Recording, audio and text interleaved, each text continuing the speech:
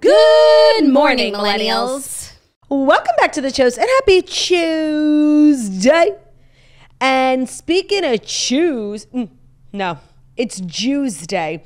And speaking of Jews, I'm joined by a very proud one. Hello, Jacqueline Foley. Thank you so much for joining the show today. It's a pleasure and an honor to be here per usual. Oh, okay. Not the pun. Not the slut strands, Jackie. You look like a big slut today. I feel uncomfortable, not because of being slutty. I feel uncomfortable. I feel like they don't look right and they're bothering me. I'm actually going to put them behind my ears if you could bear with me. Oh, so we're kind of going from a slutty podcast to a more traditional one. Jackie's putting her slut strands away. Yeah. She's taking back, her life of sin, and she's moving forward in Christ. I love that. No, it was just two in my face. I can't live like that. I need a clean workspace to do my thing. No distractions. I'ma do my thing. Bang, bang. That was such a crazy song. Why? That album was actually extremely good. Yeah. What is the song that opens the movie Trainwreck? I know it's from the Bangers album. Yes. Is it Not Do My Thing? No, is it? No. I need to look at the name of the songs. I'll know it when I see it. It was such a perfect random, whoever did the soundtrack, knew what the fuck they were doing, It's true. I think you're right. I think it was Do My Thing. I think yes, it was confirmed. Okay, great. Little trivia for the morning. Speaking of pop culture, you're looking like Kate Middleton today in your sweater. I am looking like Kate Middleton today with my sweater, and don't forget my gorgeous, luscious locks. Of course, the locks, but the sweater is so, as they say, Kate Middleton coded. Wait, something we didn't even really talk about is a really sad side effect for anyone of chemotherapy is losing your hair, and Kate is really known for her hair. It's famous, her famous blowout. That if that is a reality, that's so sad, Yeah. Just something I wanted to mention. Thank you for mentioning that. Thanks for making the show sad. Sorry. Back to me looking like Kate Middleton. Yeah. It's Kate Middleton via Amazon. It's Kate Middleton if you ordered her through Wish, It's giving Temu Kate Middleton. It's Fate Fiddleton. It's Fate Fiddleton, but it doesn't mean it's not cute. No, you're the one who was denigrating it. Oh, yeah, that's my thing. Oh, you have to compliment me? I have to self-sabotage. Say something nice about me. I just did. That you look like Kate Middleton. Say no, but else. Yeah, just compliment something about me. Oh, actually having a hard time. Okay. I feel like I captured all the, okay, your hair looks so wonderful. Thanks, it's a wig. I always have to sort of insult myself. You can't accept a compliment. I can't. No, and it's okay, someone says, I love your shirt. I'll literally be like, it was $1. Yeah. So? Yeah. What's the right thing to learn to say? stop doing that. Just thank you? Oh my God, thank you so much. I love your sweatshirt too. No. You don't have to say another. You don't also have to deflect. Oh wait, are you wearing my sweatshirt? I am wearing your sweatshirt. It was in my closet. Dirty little liar. Because remember, you left it in my closet and I said, this belongs to you. Yeah, and you did. You were like, okay. Then you never took it. Well, enjoy. But here's the thing about accepting a compliment. I feel like even what you just said, you're still deflecting by giving someone a compliment back. Just sit with it, accept the compliment. No, and I had to immediately change the subject, back to your sweatshirt. Yeah. Let's try one more time. And this is an exposure therapy, very Huberman of us. Tell me you like something about me. I like your sweater. Thank you so much. But I like it too, Thank you so much. It's really comfortable. Yeah. Okay, that was good. Yeah. I think that's what you're supposed to do. So today's show, I'm so excited for. I think you and I both really did our research on today's episode because it's almost like this happens to us all the time where somebody whom, is very popular in culture, but we don't really, know much about them. But the second we start talking about them, there's an article being written about them. It's almost like we're kind of, radioactive in that sense. But that happened yesterday. Huberman, who's kind of been a major topic of conversation here at The Toast. We've been implementing a lot of his wellness and self-help. Literally not at all. We take a sip of water and say Huberman sent us.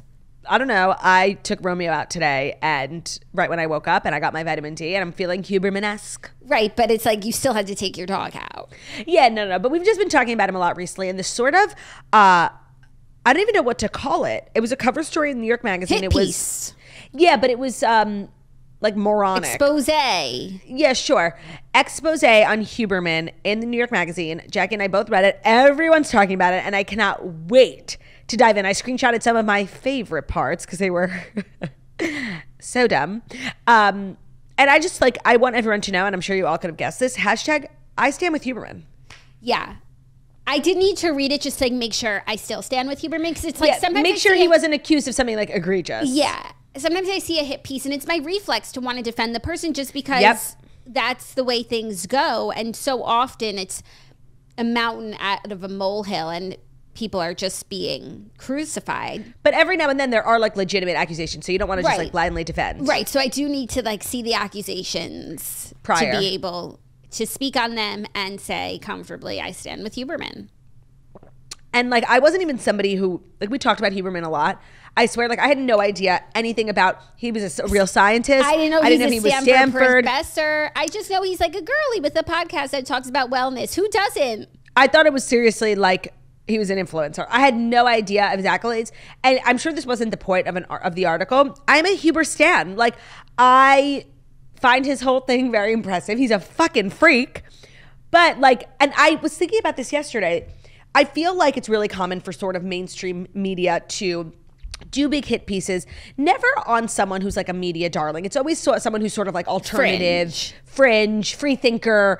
And I don't know what the point of these articles are. Is it to silence that person? Because I find more often than not, they become bigger than ever. Like this article, for me, like I had never even heard of Huberman. I never even felt compelled once in my life to listen to a podcast episode of his. I'm so not the target demo. But now, I don't know. I'm like, oh, he's a fucking freak. Yeah, now I'm like, wait, what was he saying about coffee before you wake up? Is it good and his or bad? wellness tips are so like they become ubiquitous. People just die for them. I'm intrigued. So I don't know what the point of these articles are, but I feel like they're having the adverse effect. I feel like it's mainstream media's way of like silencing someone who's kind of out there, but like in someone turn, who has a platform and is maybe using it not in the way that they want to see them using it. And so I find that it just has the opposite effect.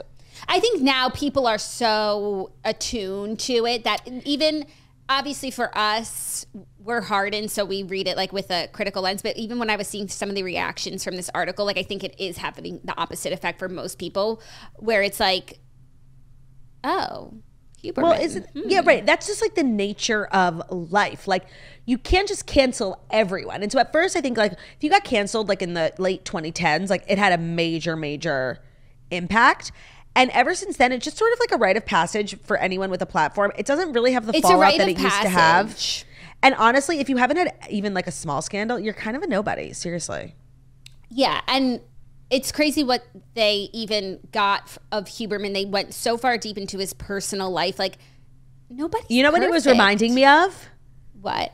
I hope that we're on the same page. I'm going to say it in 3, 2, 1. But I'm not going to say it. No, but I want you to say it. I can't think that wide spanning. Tell me what it reminded you of, and I'll tell you if I had that feeling. I'll be honest. It reminded me of the article about Gary.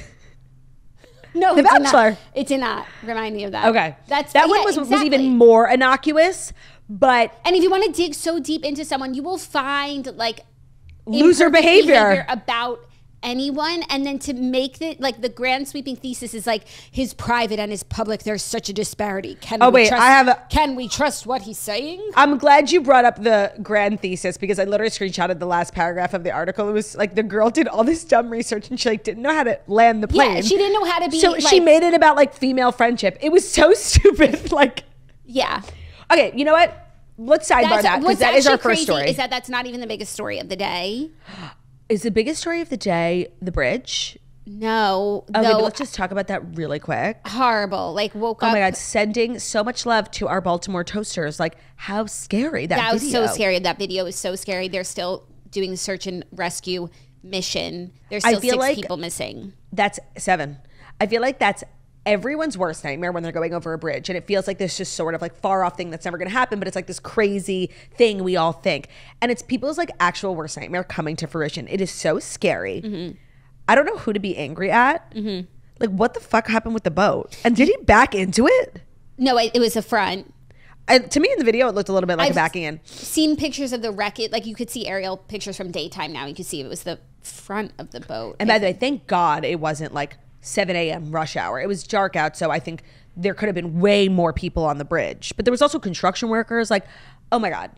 Horrible. Yeah. Well, I think we'll have answers soon as to what happened. But it appears as though like the power went out on the cargo ship. Mm-hmm. But then also, I guess I never really thought like there are cargo ships going under bridges that we drive on. I don't love that. I didn't know that. I've never seen a cargo ship under like the 59th Street Bridge. Well, not or the 59th Manhattan Street one Bridge. Manhattan Bridge or like any of the Manhattan bridges. Okay, the GW. that's just Manhattan, but the world needs to operate. Like ports and bodies of water need a bridge. I don't know. I just didn't know that. Am I the only one? I never thought about it. So wait, what was the big story you're teasing? P. Diddy. Oh, right. Yes, That's a big story. It is a big story. And I was talking to you about this morning. It's really hard not to keep falling into conspiracy theory traps about P. Diddy. There's so much misinformation on Twitter, like on all social media. I cannot figure out what is real and what is fake. Yeah. Because people are making jokes. People are making AI. I don't say misinformation because it's just like theories. And I feel like whenever you talk about sex trafficking and then like a wider ring. Yeah, Epstein. It definitely is bigger than some of the facts that we know right now. But then people just start to like theorize and start pulling from a million different things. And not all of it is true. I would say most of it is probably not. But it's just like theories, and it's like, wait, so what's true, what's fact right now, and what's just being theorized about? Right. And it's reminding me a lot of Epstein, where like so many celebrities' names were in the Epstein docs, and I would say half of them were completely innocently in there. They had no correlation to Epstein Island pedophilia.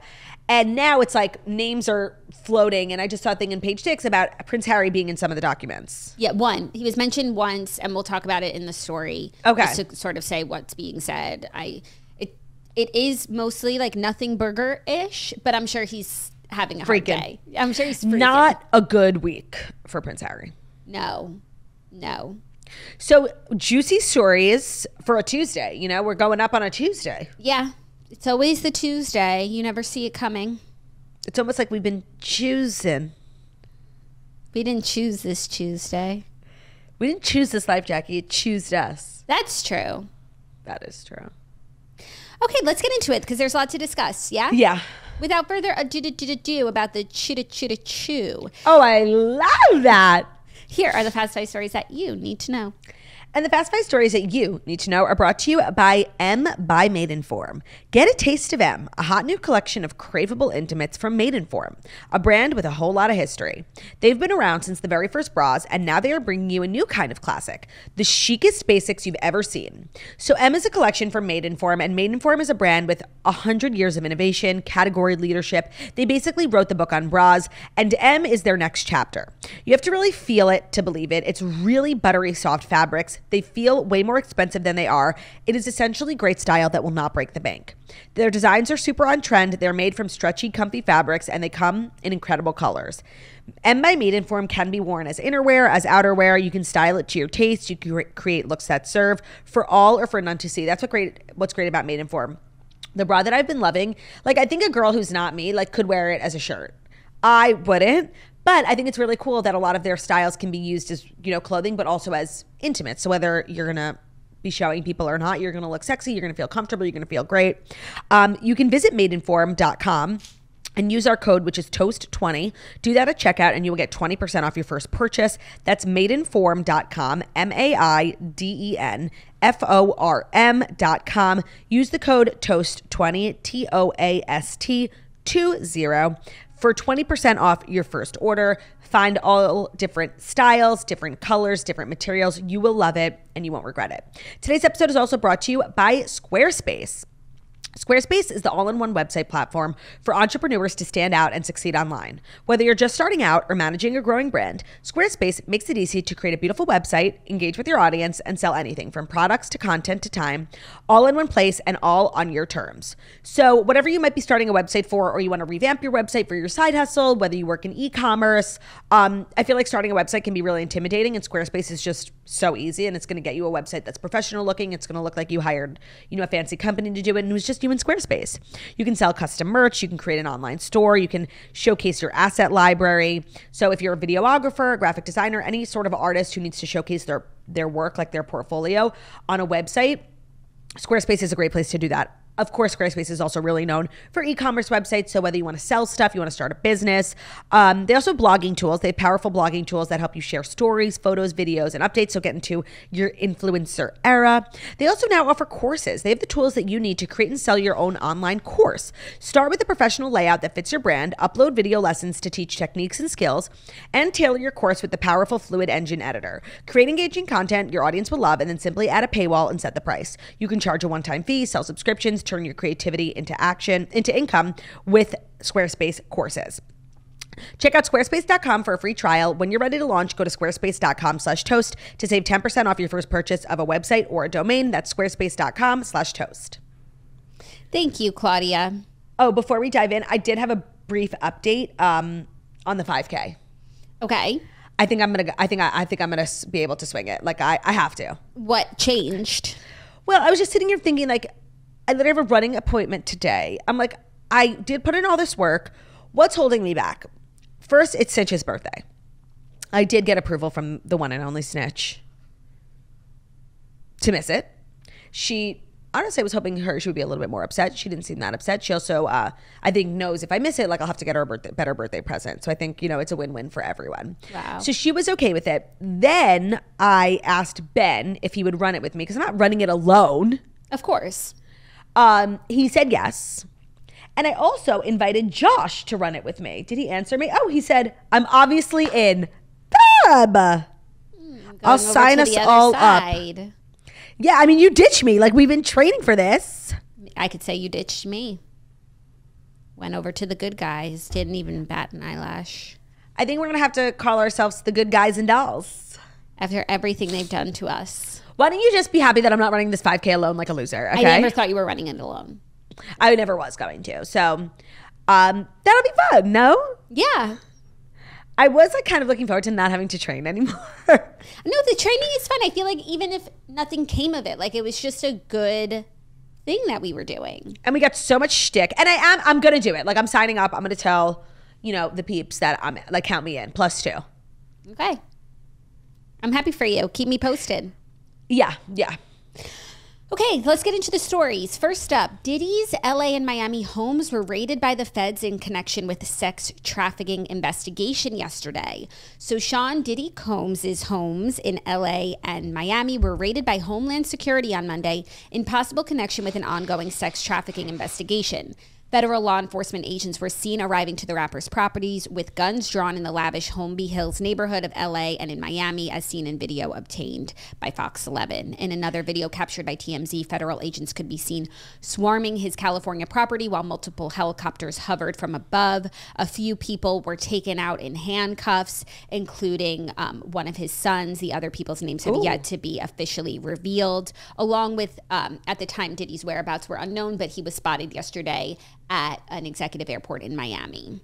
There also was then rumors that like his jet, which, as we were talking about recently in regards to Taylor Swift, that his jet can be tracked and they say he's fleeing the country, but there's no proof of that. Like, so there was, I think he has 2 planes. One of them landed in Miami yesterday with him, and another one was flying like from LA to the Caribbean.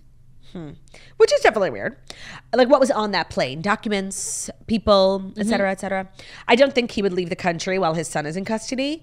Now, of course, what does this remind you of? I know you're going to say Jake Paul, but it doesn't. It reminds me of Jake Paul because we had aerial footage of, was it Homeland Security or like the feds? The FBI. The FBI raiding his house, guns, people coming out. And it was the craziest thing of all time. And the way nothing happened after that, like he basically got swatted as a prank. They do that. What the hell was the sort of wrap up there? Nothing. I don't know. Today, I don't care because we're talking about this. No, but I'm just saying, if this goes the way... allegations connected to this from Cassie that we had spoken about a few weeks ago. Also... Kid Cudi. I need to find his name. His name is like Rodney. He's the one leveling charges against Diddy. He had worked with him, and there's a lot of different charges related. So there are stories here and charges, and there's information here. It's all related to sex trafficking charges, like sexual harassment, the physical abuse that Cassie had detailed. And then this person, Rodney, he was a producer with Diddy, has like a whole trove of sordid tales. Yeah, and there have been like people in the last like month, there's been a lot of news coming out about Diddy, and people have been like, 50 Cent has been posting about it nonstop on his Instagram. Like people in the industry sort of been like hinting at something major to come, and like this big sort of, you know, network of, you know, whatever. And it feels like we might be on the precipice of like what we thought was going to happen with Epstein. Remember, like the list. And that never happened. Nobody sang for their supper. He, you know, killed himself in prison or whatever. And she, oh my God. I'm sorry. I keep going on tangents. The craziest part of this movie that I saw. I'm sorry. I know I keep going back to it.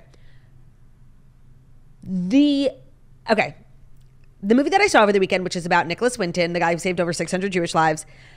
The Ghislaine Maxwell of it all. Her father, who we all know, who is Ghislaine Maxwell. She's like this heiress. He's like kind of like a Rupert Murdoch, big media.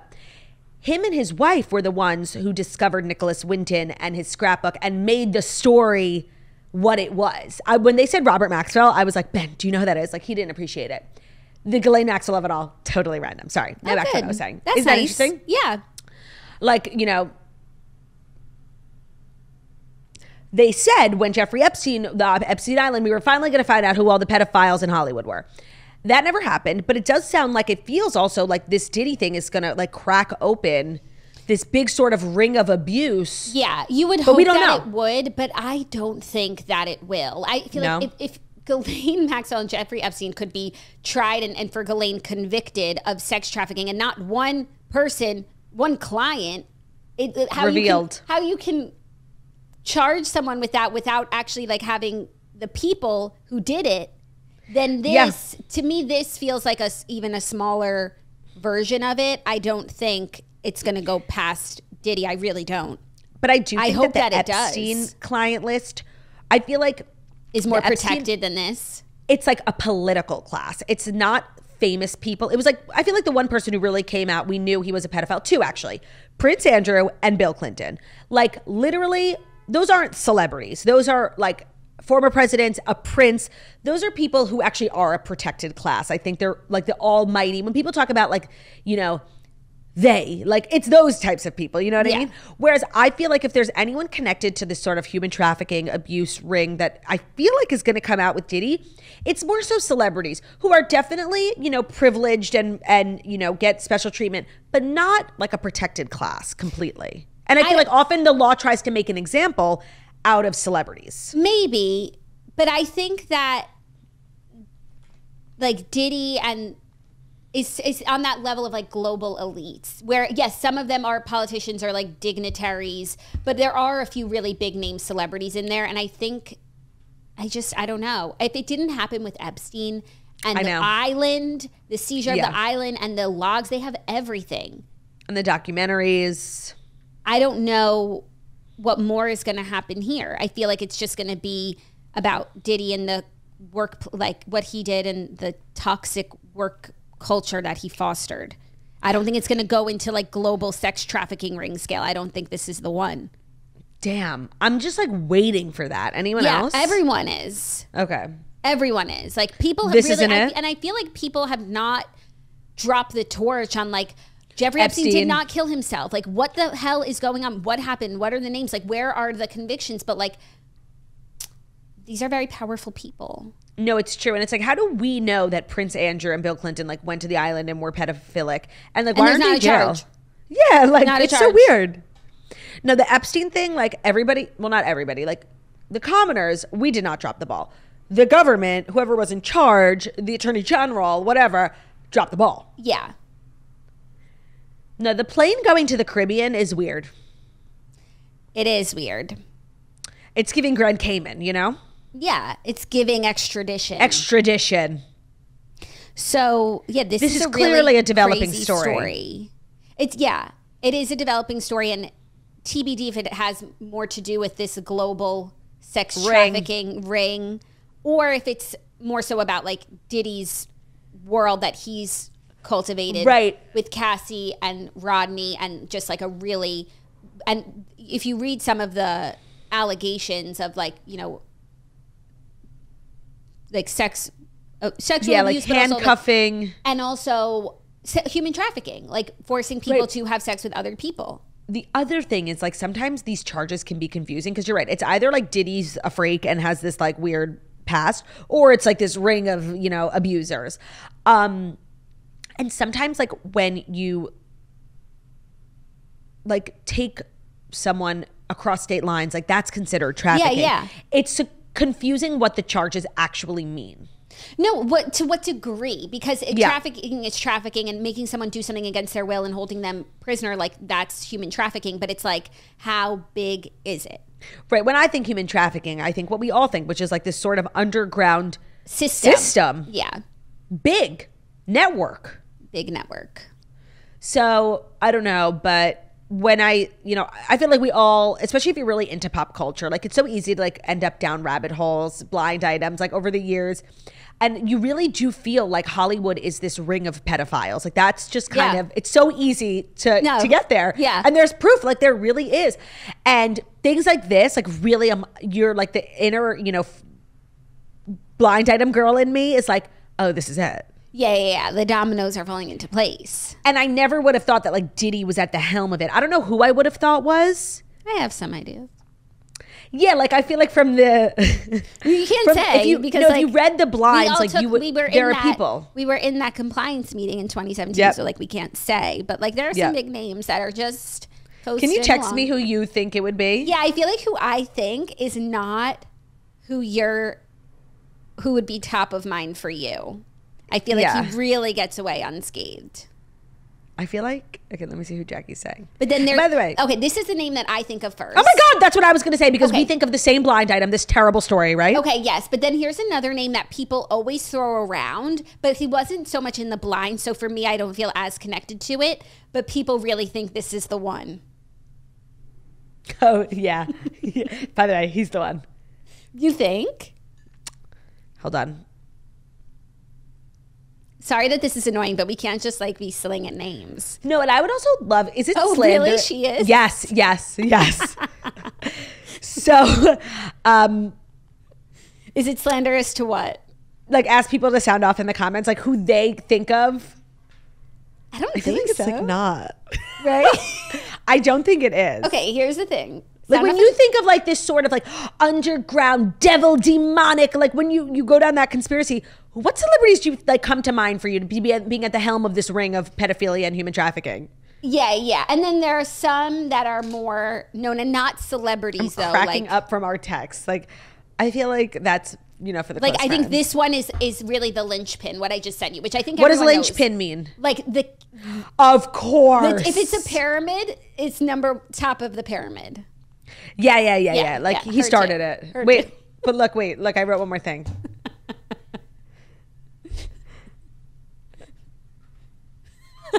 It always is. It always is. They always are. They always are. Sorry, that was annoying of us, but like for my own health, I needed to have that conversation. Yeah. So I guess we could have had the conversation and like cut it out, but why make more work for ourselves? Right. But also, so either like we've just read the same blinds, true. Which is true. Or we all just think the same things. And we all have seen the same things. And like, is it possible, and I just have to ask this question like the devil's advocate, is it possible that like this sort of theory we all have about Hollywood and the elites, like that it's like fake? No, because then things like Quiet on Set come out and we feel like vindicated. Do you know what I mean? Yeah, I think not fake. I think there's a degree of truth to it, but it's just like, to what degree is it true? Yeah. What percentage of Hollywood? Is it worse than we thought or is it smaller? Yeah. That's what I think. Okay. So we will keep you abreast. We're not going to let this story Yes, we will. Oh, and as it regards, Prince Harry was mentioned in the filing because the producer, Lil Rodney Jones, said in court documents that guests were drawn to Diddy's alleged sex trafficking parties due to the rapper's, quote, access to celebrities such as famous athletes, political figures, artists, musicians, and international dignitaries like British Royal Prince Harry. No one else was named in that sentence, so like that's kind of rude. No, it's really unfortunate, but I get what he was trying to say. Like these weren't just, that's kind of what we were saying before. These weren't just parties with like Hillary Duff, you know? It's another level of beyond celebrity, even super A-list celebrities. It's up there with the powerful people. Yes, and it's people unfortunate, were attracted but to those parties for those reasons. It's unfortunate, but I do feel like it's a perfect example. I think it makes, I understood what Rodney was saying, Yeah. So sorry for Harry, but I think it was a necessary example. Yeah. And by the way, if Harry was at a party, which by the way, being at a party is not a crime unless it's like the theme is human trafficking. Like, what are we dressing as? But, right. No. Also, a lot of celebrities are at parties, and that's where we get these pictures where it's like a nefarious actor with a celebrity, and of course, maybe the celebrity is nefarious as well, but maybe they're just not, and they're just there being a dumb celebrity at a party. That's why all those pictures, like right at the height of Epstein, it was so easy to get like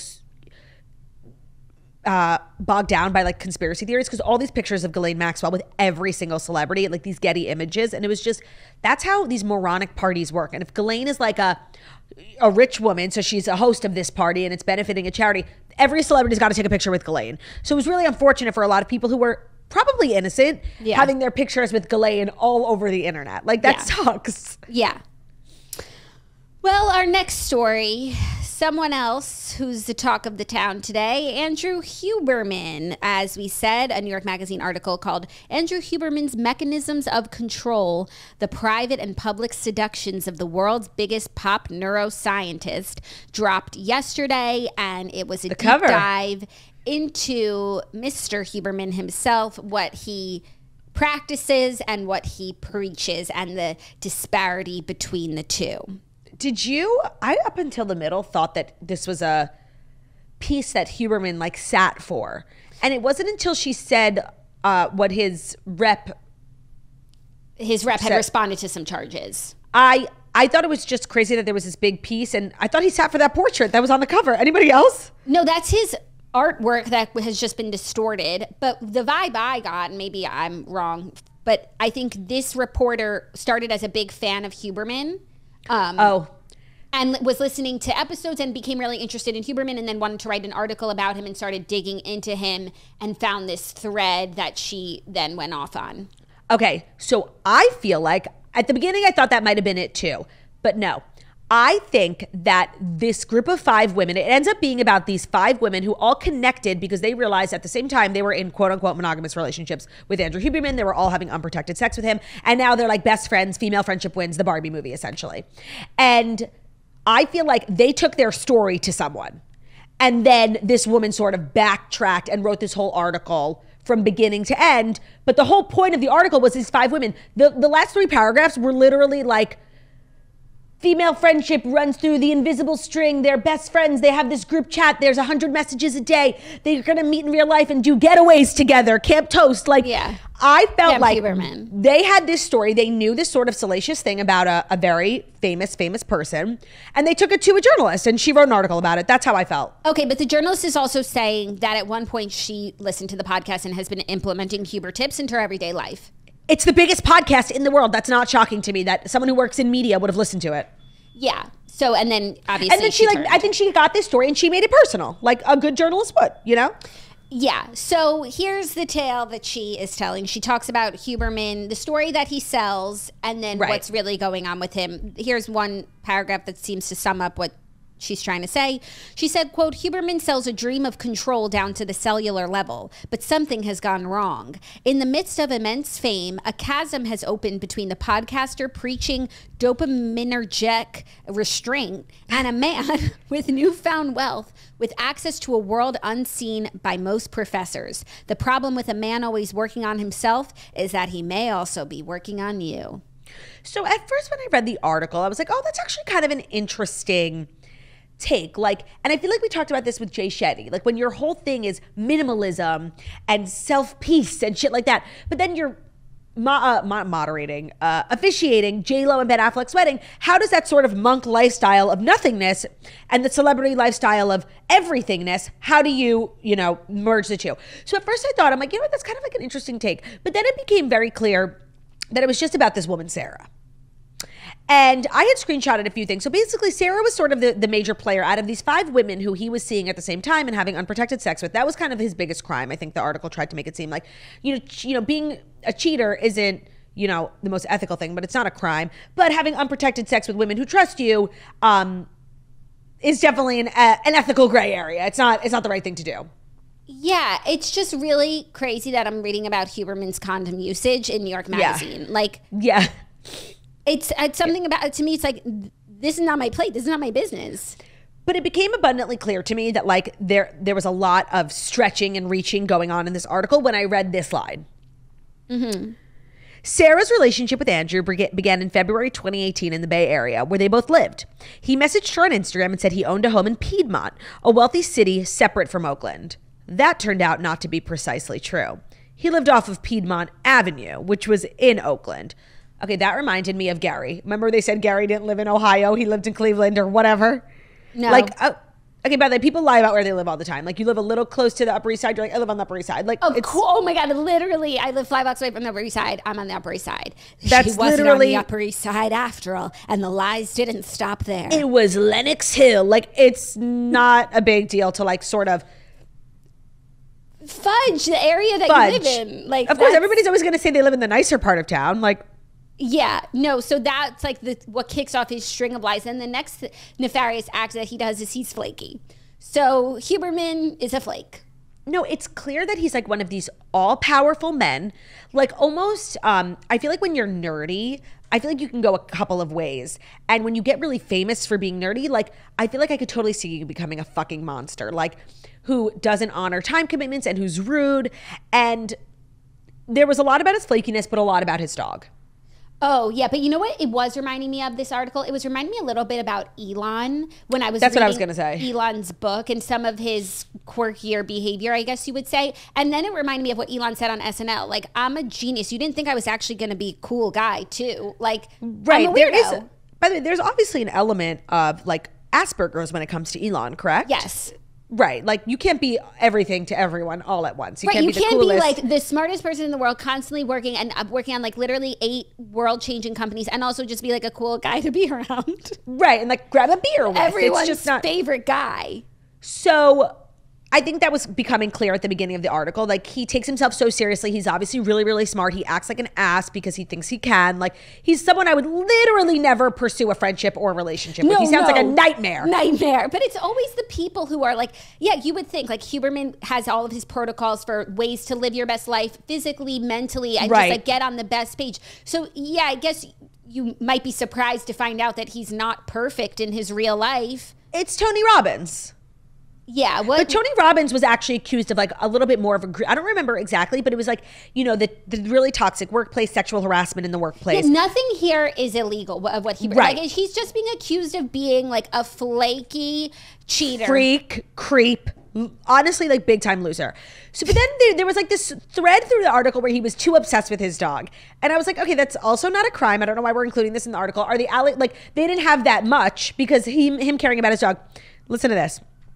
When they were together, he was buzzing, anxious. He's like, oh, my dog needs his blanket this way.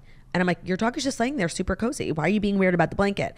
I literally wrote a note, Ben, like, the dogs are fine and Ben is futzing with them nonstop. Is that article worthy? I don't think so. No, that's me with Brew. His heating pad's not turned up to the level that he wants. Yeah, sure, he's okay, but he could be cozier. You gotta futz with the ones you love. It's called maturing in Yiddish. I do it with my nieces. Like, it's so funny because when I do it with Brew, there's like a level of comedy to it. But if you take that out, it sounds psychotic. Like, it's psychotic. Huberman's just like, what's the word? Like LARPing with his dog. Yes. So then we get to the part of the article where he actually starts to do things that are unethical, like cheating on his partner. So Sarah is the main girl, and I'm sure that's not her real name. So this is when she discovers him cheating. In August 2021, Sarah says she read Andrew's journal and discovered a reference to cheating. She says she was gutted. I hear you are saying you are angry and hurt, he texted her that same day. I will hear you as much and as long as needed for us. So you're at a point in a relationship where you're reading your man's journal, like, which is so invasive.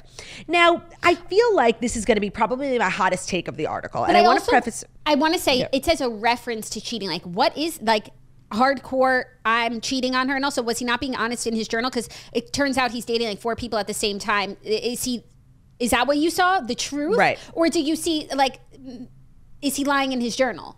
And so, by the way, the next year she discovers him cheating again, and it's because she's snooping through his phone. So this is obviously a relationship with no trust. And I hate, I don't know how to phrase this in a way where people aren't going to be like, Claudia, you're a misogynist. Or that you're victim blaming, because if the roles were reversed, you would say that a man doing it to a woman. Right. But I don't think it could be considered victim blaming. He wasn't abusive. He was just a fucking freak. But it's like, this is a woman. And by the way, Sarah has 2 kids. After she finds out he's cheating, after she claims that he would go on, days where he was so angry, like he was obviously like a terrible, terrible partner and boyfriend and just person, honestly. She takes her 2 kids and she moves in with him. She moves to Malibu. She moves her whole family out to Malibu. Especially when a lot of his anger was about her children, she said. She said he would get really angry. She said having a second child was a big mistake, and you need to admit that. He would get really angry that she's been with other people and that she has children, and that her having a second child was a huge mistake, and he would be really angry about that.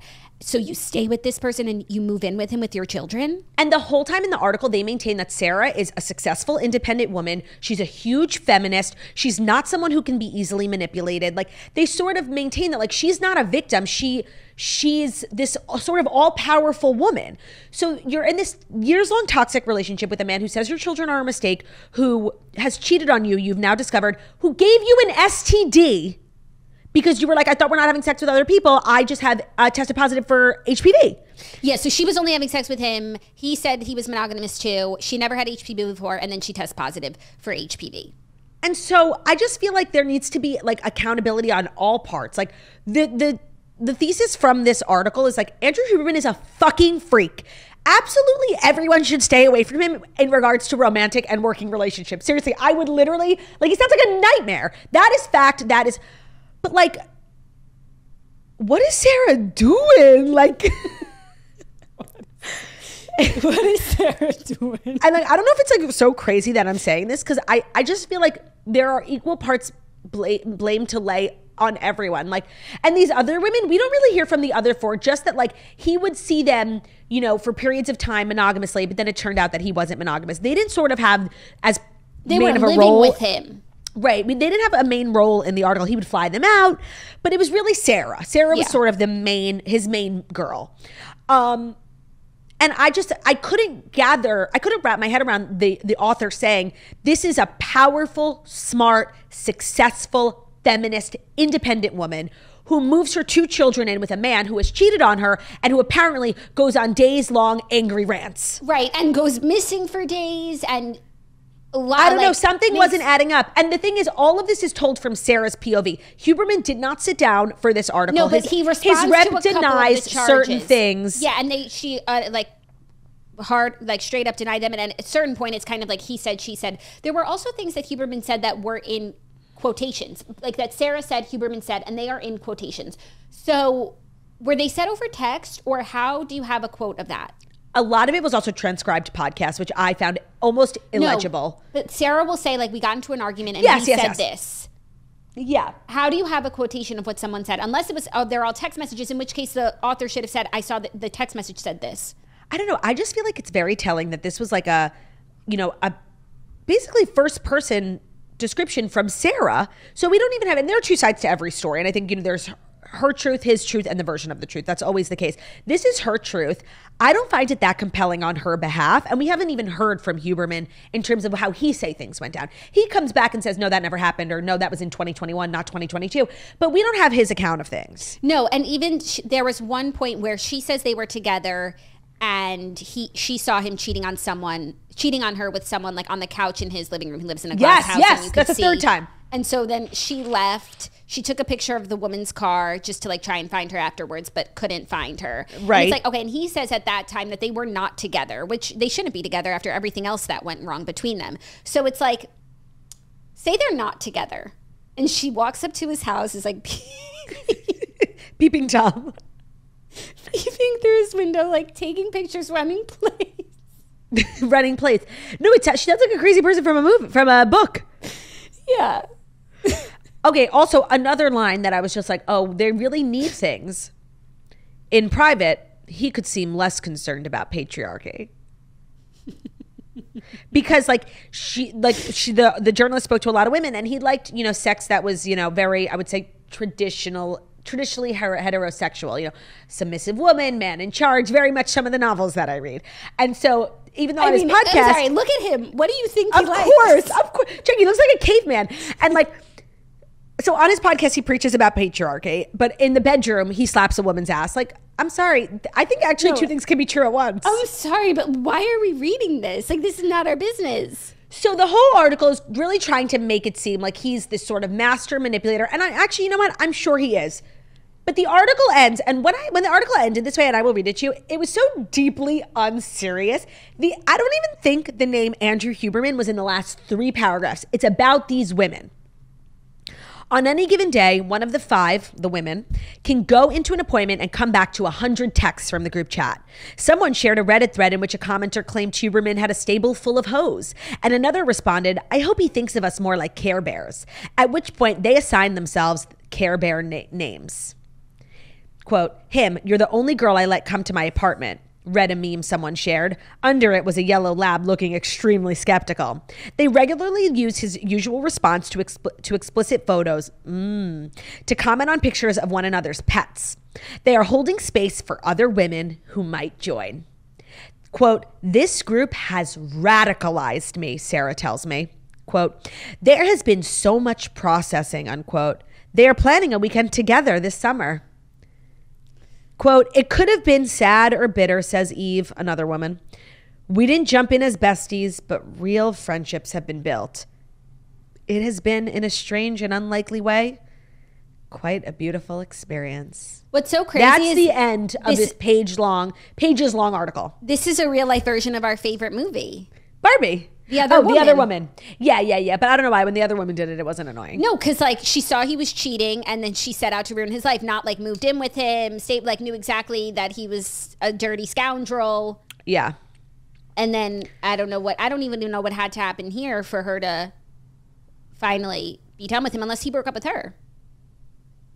Yeah, they never really even got to like the end of the relationship, like how it ended. Yeah. And when. Then also the author then goes into his backstory because he tells this tale. This is how she sums it up. Of his life, of his childhood, and the things that sort of built him. So she said, "For the past 3 years, one of the biggest podcasters on the planet has told a story to millions of listeners across half a dozen shows. There was a little boy and the boy's family was happy until one day the boy's family fell apart. The boy was sent away. He floundered. He found therapy. He found science. He found exercise, and he became strong." So that's sort of his origin story. His parents divorced. His parents were... He said after the divorce, they neglected him, like full neglect. Yeah. And I think he got into a bit of trouble. He was sent to like a hardening school. For a month. For a month there, he found therapy, which kind of opened up his world, and he found science and exercise and whatnot. And then she also says on the other side of the coin. Science and exercise, yeah.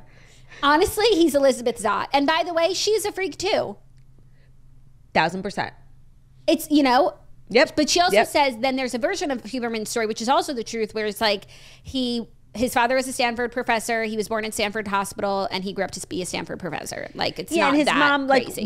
his mom was an author. He grew up like, you know, it's not a hard life the way we would see it, you know, compared to someone else's. Not like absent of privilege, but he never said he came from impoverished circumstances or anything. And so when he was in high school, he started getting into trouble. You know, he was kind of acting out after his parents' divorce, and they ended up sending him away for a month.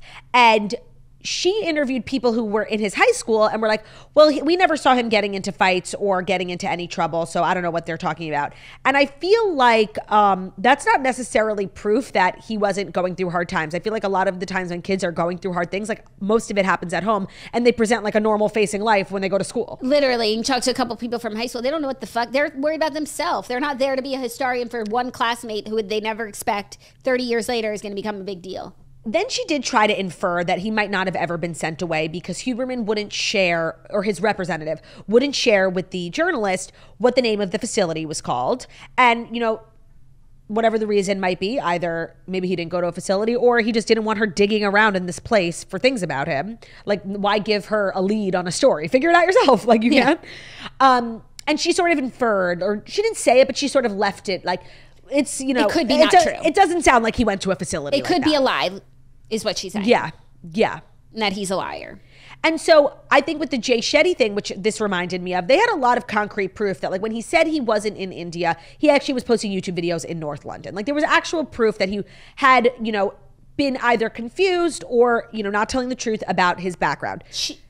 You can't for certain say that. That's like one of the rules of journalism. Like you have to have but she proof. didn't say it. She's just being dishonest and leaving it hanging there. She also tried to come for his lab at Stanford and say it's like just that it doesn't a couple exist. classrooms on the second floor of a building. Like what? And then Stanford like put out a statement saying like, no, this is a functioning lab and we're actually moving it to another building. Yeah, and she also had said at the beginning that his lab was so popular, people come and visit tours. They have authorized personnel only stickers on all the doors so fans don't come. So in the beginning of the article, there is a lab, but then later on she questions whether the lab ever existed. Yeah, and it's just a bunch of mice being sprayed running around. Right. Now, I don't know where I end with this because I really don't know Huberman. Like, I'm not going to die on the stake for him. But I do feel like I read this account, and the whole article was Sarah's account of this relationship. And I don't really think Sarah came out looking that favorable. So it makes me think, like, once you hear someone else's side of the story, the truth is a version in the middle. Yeah. So I'm hearing your version, and it's not even that compelling. Yeah. And I see gaps for where he could be like, no, this is what happened, and this is where we thought we were at. I just think Huberman is a guy who's really smart with a popular podcast, who's a fucking freak, weirdo ass loser. Like seriously, no, and like, I don't know if that's him. worthy of an article of the cover of New York Magazine, especially given how much is going on in the world currently. Right. I didn't think it was, you know, it was a long article, and I read the whole thing, and I was bored by it. It was really long. And there was so much podcast transcription, which I didn't really, I get she was trying to make a point every time she transcribed a part of his podcast. She would find something where he said, I like cheese. And then she would tell a story from Sarah where he said he didn't like cheese. Just basically the whole thesis being the person you see on the podcast is not the person you see in real life. And I feel like that's fine. I feel like that's fine too. Especially because there was nothing that said like this stuff that he's sharing is, oh, they tried to come for AG1 though. Oh my God, I'm so glad you brought that up. There's nothing that says that the stuff that he's sharing like isn't actually really beneficial, and people are changing their lives because of it, and like that's a net positive thing. So how can we go and ruin it and ruin this person? Of course. Right. But the one discrepancy is that he does ads for AG1, and then there are other people who are saying that AG1 doesn't have enough of the vitamins and minerals that they claim to have. Did I screenshot that? Because I sent it to you. Oh, then yes. She said that you know, another thing against him is that I think one of his biggest sponsors for every episode is AG1. And she said it is something to hear someone who sells himself as a Stanford University scientist just back from the lab proclaim that the $79 a month powder covers all your foundational nutritional needs. So she said, in an industry not noted for its integrity, AG1, according to writer and professional debunker Derek Barris. So, how is a writer and professional debunker, his word, more valuable than a scientist, first of all? And by the way, I don't know the science behind AG1. I just think like that's not an equal thing. And I just feel like with doctors, like, because I feel this way about Ozempic. Like, you can find a doctor to say whatever you want. Like, I see doctors on social media doing podcast interviews saying one thing about Ozempic, and then another doctor saying the exact opposite on a podcast about it. They're both doctors. Yeah. No, you really can find someone to say anything that you want. And it could be a doctor who went to a good school. Like, it's not, and this guy isn't even a doctor. He's a professional debunker. That's not a job. Right. And so he said that AG1 is not what, it doesn't have the benefits that he claims to have. Oh, therefore, like, Huberman's a sellout? Please. Like, I can't. Yeah. I can't. It was a lot. It was such a, it was the stretch of the century. Her arm hurts, I'm sure. Yeah. One, from all the typing. Well, for sure, it was so long. It was so unnecessarily long. And I was just waiting for the big bombshell. I'm like, what did he do? The craziest allegation to me in terms of, okay, I'm in the weeds on his personal life now, is like that day where he's flying in one girl. Yeah. Texting with another girl. Meeting Eve for coffee. Like, literally, the juggling is and crazy. Maybe that's because his tips are so useful. He optimizes his life. He optimizes much free time. 1,000%. He's optimized his he has like he thinks he's like a prophet. He has this obvious like superiority complex. He thinks he's godlike. And that's how these freaks, especially men, behave. Yeah. Also, the way that he speaks, like, turbo therapy speak. He's the example of someone who really shows like maybe therapy is not for everyone. And there is such thing as too much therapy. And you don't have to be going to therapy your entire life. Look what happens. Like, this is what he said to someone. I'm willing to do the repair work on this. Like, if I want to fix this. I want to fix. No, but like, I want to fix this. 5 words. Like, this sucks, but doesn't deter my desire and commitment to see you and establish clear lines of communication and trust. I'm sorry. I want to work on this. I want to work on things. No, and you think he's so obsessed with productivity, he would use less words to save time.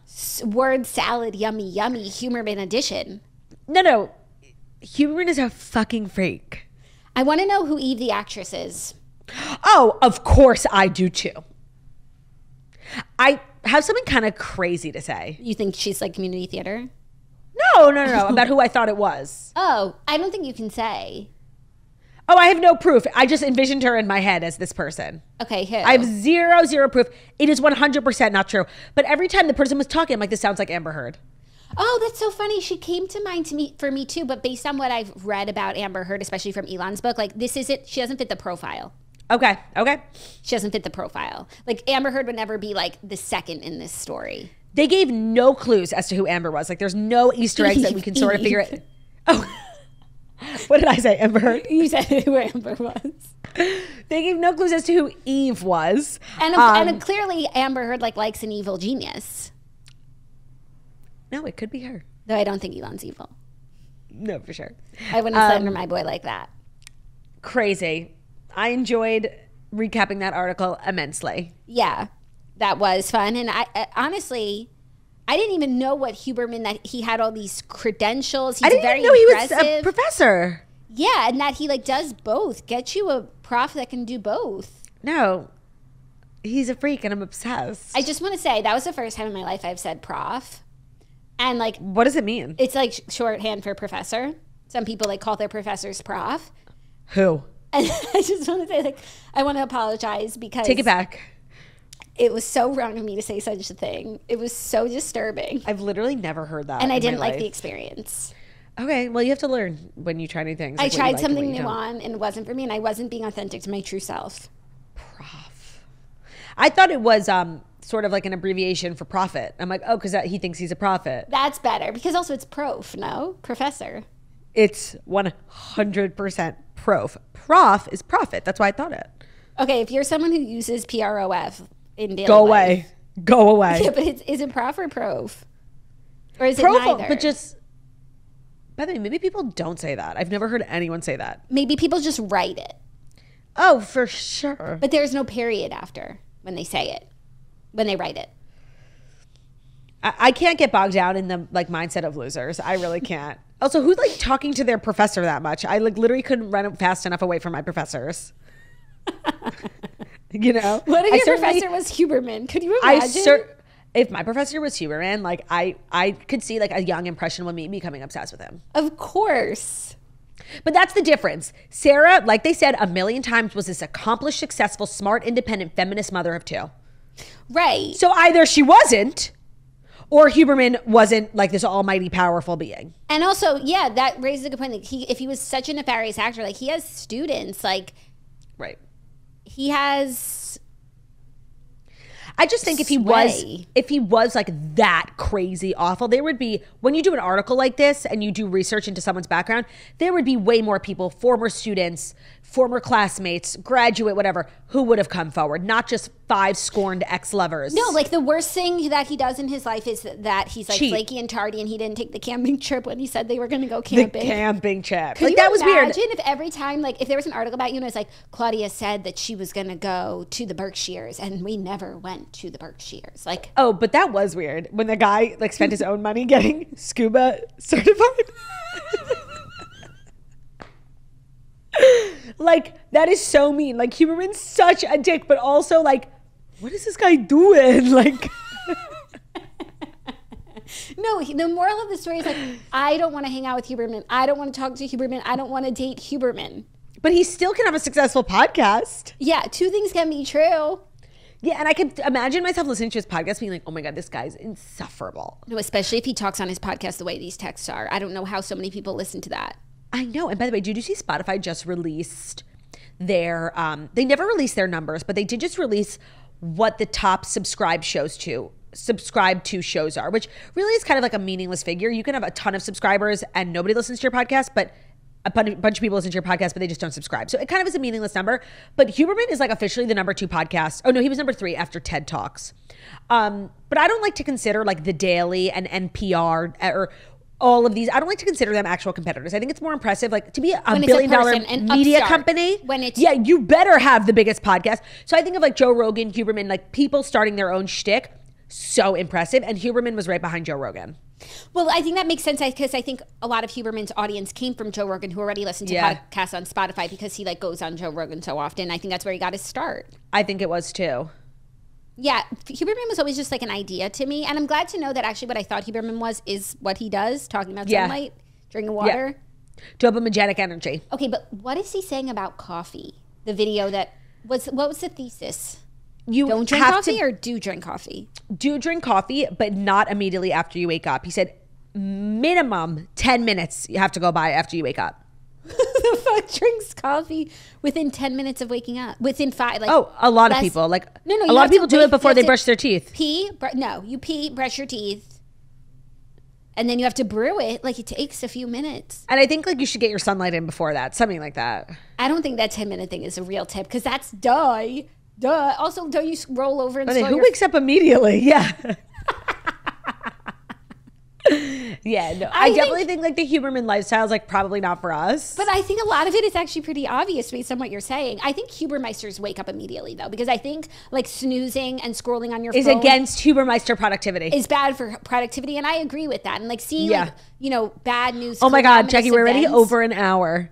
Oh my God, this is we talked about Hubermeister for 40 minutes. I could talk about it more. We did P. Diddy. I forgot about that. I'm not done with Huberman. I'm never going to be done with Huberman. Look at the man. Like, we'll never be done. My king right there. No, I'm totally kidding.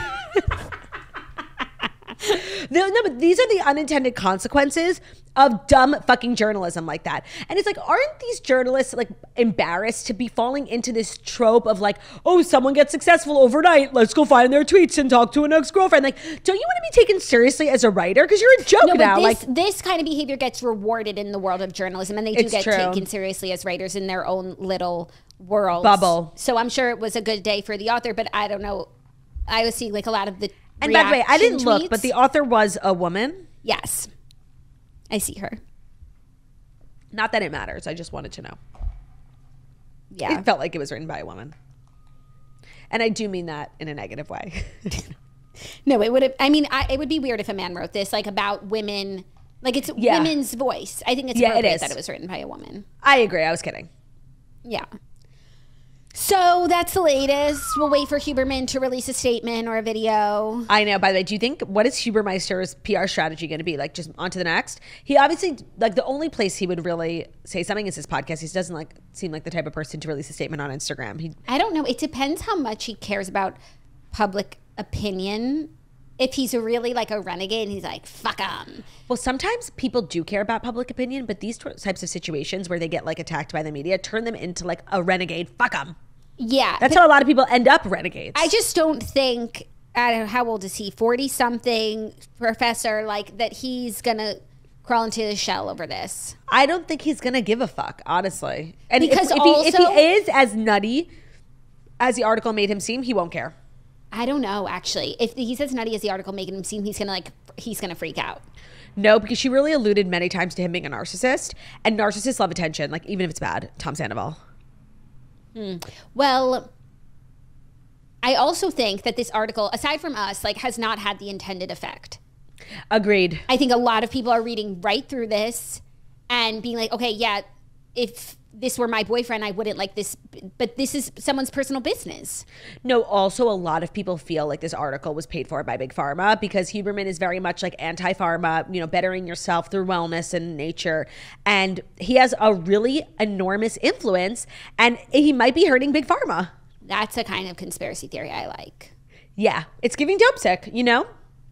they're trying to take down Huberman because Huberman's getting people off medication. Yeah. Claudia, you just cracked the case wide open. I mean, I didn't. That's what people were saying.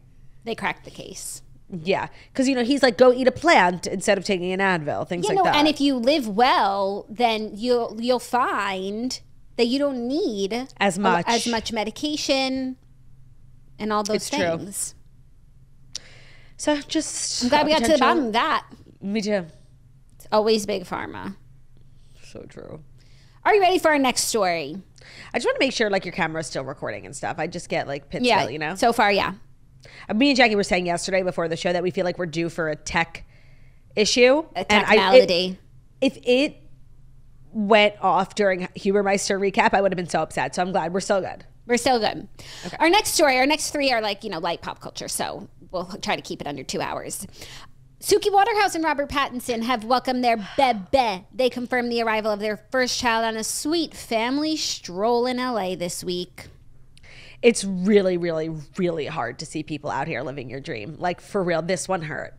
And I actually happen to really like Suki Waterhouse, which softens the blow, but it's tough. Like, that family stroll, I think they had the bugaboo, whatever everyone has. No, so I don't recognize this stroller emblem, which is curious to me. I love seeing what kind of strollers people have. I'm obsessed with strollers. And it looks like a bugaboo or Uppa Baby, but it's not. So I wonder what it is. Well, I'm sure a mom group has figured it out, Yeah, maybe it's a British brand. Yeah, but they were in LA, no? Yeah, but maybe like because they're such British influencers, like a British baby brand sent them stuff. And I feel like them having this baby sort of quietly and not announcing it. The only reason we know is because they went for a stroll and took a picture. Like, this baby could be a month old. We don't even know. So elite of them. They are so chic and so fabulous. And again, that should be me holding his hand. That should be me birthing his babe. But I'm happy for them. Me too. They hadn't announced the gender, but I think because they went for the pink stroller, it's a girl. Oh, I guess that's like, yeah. Yeah. Very, very heteronormative of us. No, not heteronormative. It's heteronormative of us to assume, but I think it's the same It's assumption. a fair assumption. Yeah. What do we think the name is going to be? They're so, ooh. Oh, it's definitely going to be something like... Archer. Oh, no, that's a little serious. I feel it would be more something like Willow. Tree. Rain. What'd you say? Tree Pain. Oh, I said rain. Oh, that's funny. Water. Yeah, something breezy like that. Stream. Breezy. I love the name Breezy. Breezy Pattinson. Love. Probably Breezy Waterhouse Pattinson. That's a mouthful. I do. There are a couple that I would like to know their baby name. Me too. Because this is so oddly traditional of them. And I feel like as two individuals, they're so unorthodox in so many ways, very artistic, free spirit energy. So them just getting together and having a baby is so sort of 1960s of them. Love. Yeah. Are you ready for our next story? If it's our next story, which, speaking of love, is brought to you by Hinge. Yes. Hinge makes the profile creation process less daunting by making it easy to get your friends involved. And what's so great about Hinge is that it's a dating app that's designed to be deleted because it really works. So they have this new voice prompt, my best friend's take on why you should date me. You can lean on your friends to hype up potential matches. So Jackie, let's say we were single gals and you were making my profile for me. What voice memo would you write? This is your take on why someone should date me. You should date Turdy because she is such a wonderful human being, so True. Charismatic, True, so beautiful, very true, and she will enhance your life in every way. Isn't it so fun? I feel like people already get all their friends together and help make dating profiles for each other, but this is a really collaborative way to do it. It's so fun. It makes it so much less scary and just easier. Yeah, lightens it up a bit. And a great way to get to know someone on the other side too. Yeah, and I love also, then when you're scrolling through people, it makes scrolling so much more fun because you get to hear all these other people and people get really creative and funny with it, and it's fabulous. So download Hinge, try the voice prompts today, and then find someone worth deleting the app for. We're actually sitting down right now with a Hinge success story. Jackie and her husband, met each other in real life, but also matched on Hinge. It made it a lot less weird for them. So there's proof in the pudding. I know a million people who are literally married. Hinge is so legit. So that's the one. Oh yeah, everyone...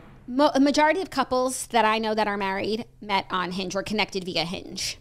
Now, the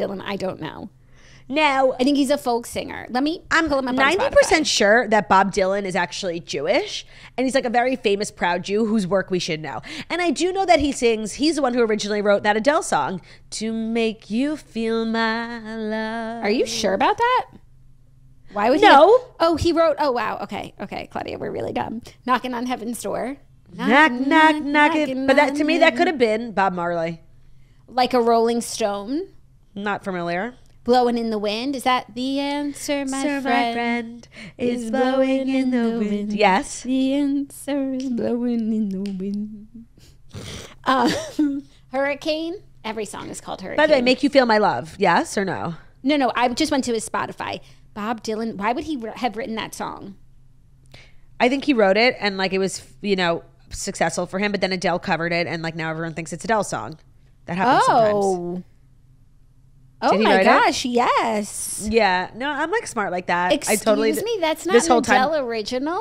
Oh, no, you didn't know that? No. Oh my God, no. That song always makes me think of that episode of Glee after Finn died. We used to sing in the car and I used to sing alone. Oh, so sad. Yeah, he wrote that song and Adele covered it and like popularized it. That just knocked me off my feet. Yeah. Okay. So yeah, Bob Dylan. Let me see. Bob Dylan, Jew. He is Jewish. It's all coming back to me now, but I definitely confuse him and Bob Marley. Yeah, me too. Because I thought there would be more backlash over Timothee Chalamet playing Bob Dylan. Oh yeah, Bob Dylan. Big Jew. Yeah. So I feel like actually I need to see this movie, given the fact that I know nothing. Do you think that the actor should have been a Jew? Timothee Chalamet is Jewish. He is Jewish. No, I was going to say, I thought there would be backlash because I thought Bob Dylan was black. I'm like, Timothee Chalamet playing this great black artist. Where's the outrage? Yeah. No, but Claudia. I was wrong. Oh, so it's a good casting. Yes, and actually, I feel like we should see this movie because it sounds like, we need to respect Bob Dylan a little bit more. For sure. So we will see the movie. Yeah. That's like, I wouldn't know anything about Johnny Cash if I never saw Walk the Line. It's so true. A biopic is important. Really educates. I can't know everything about everyone. I'm sorry. Okay? So true. What's like a biopic? What's your favorite movie biopic? That's a good question because we loved Walk the Line growing up. We did. I need to see a list of biopics. Yeah. Like Elvis, obviously. That's definitely not my favorite. But it wasn't a great... It was a good movie, but not like an amazing biopic. What, Elvis? Yeah. I agree. Because it was like not serious. No, and like learning someone start to finish, like how their career went is fascinating. I don't like when movies zone in on like 2 weeks in someone's life. Oh, totally. Okay, this list of biopics is like not what I am looking for because they're not all like famous people in that sense. Yeah. I watched the like The Wolf of Wall Street is technically a biopic. Like, oh my God. People, I hate when Google like doesn't get us. He doesn't understand the assignment. So annoying. Biopic movies. Oh, Secretariat. That was a great biopic. That's not what I'm talking about. Like Selena was a very good biopic. It was. Yeah. And educational. That was. Oh, look what's here already. One Life. Lol. Oh, I mean, Bohemian Rhapsody and Elton. Oh, yeah, Elton. But no, I wouldn't. Like, those were really popular biopics. But in terms of, like, being really good and deep, they were just, like, fun. Yeah, and, like, beautiful. Yeah. Like, really well done. I feel like... Honestly, Walk the Line, from everything I'm seeing... Walk the Line was really good. Was really good. Yeah. Okay. They're saying Amadeus also about Mozart, but I heard that wasn't good. And where'd you read that on your Mozart fan fiction forum? And like, did you even know there was one? Oh, it's from 1984, so it's like you probably would love it. You should watch it. Maybe I will report back. I want a 2-page essay on Amadeus. Okay, that is funny. Yeah, like I, Tanya. That's not what I'm talking about. Okay, move on. I agree. It's move on, please. I can't with the research. Like we're getting nowhere. The Greatest Showman. Yeah, done. Okay, fifth and final story. Yeah. The Bachelorette has been named, and it is the first Asian leading lady for season 21. Oh, I know that. Jenn Tran, who is a contestant from Joey's season, which I saw just ended. She has been named the leading lady for The Bachelorette season 21. I feel like The Bachelor this season, like low-key, was making waves. I feel like low-key it was good. Low-key. Classic. When I say low-key, I feel like Tom Hiddleston. Low-key? That's his character, right? I think so. That's his, yeah. Low-key, that's how I say it. Bachelor. The Bachelor looks good this season.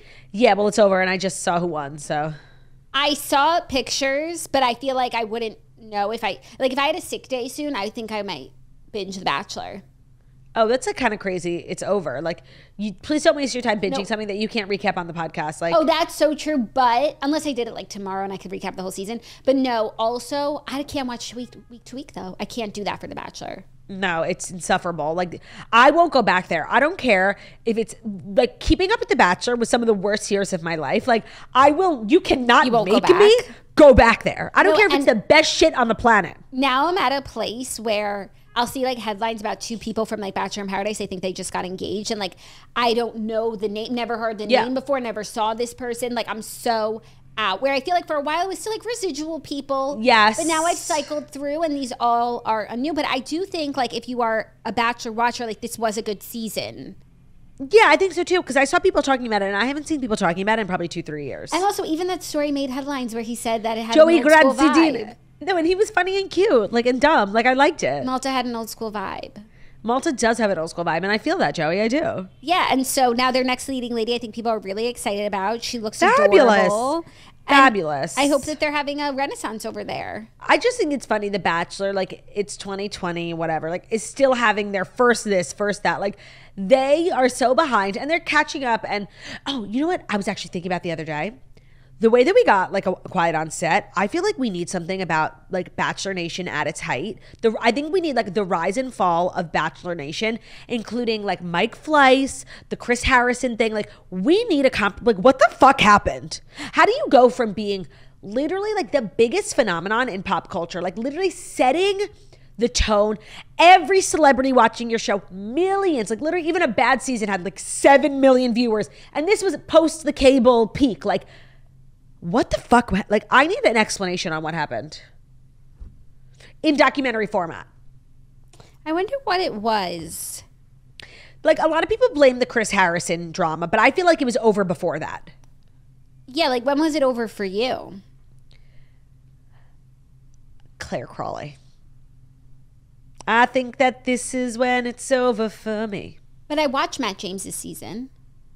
Was that after? Yeah. I watched 2. And then who was after Matt James? I feel like it was Claire after. No, because Matt was on Claire's season, no? Hold on. Who? Yeah. List of Bachelorettes. Who? Clayton. We definitely didn't watch that, but I feel like there was someone before that. Who came after Matt James? Who was the girl? Bachelorette. Oh, they had the two. Okay, Claudia. It was like Michelle Young. Gabby. And oh yeah. And no, that girl. Claudia, what's her name? The pilot. No. That were after Gabby and Rachel. No, but for Matt James' season, Claudia, Katie. With the dildo. Yeah.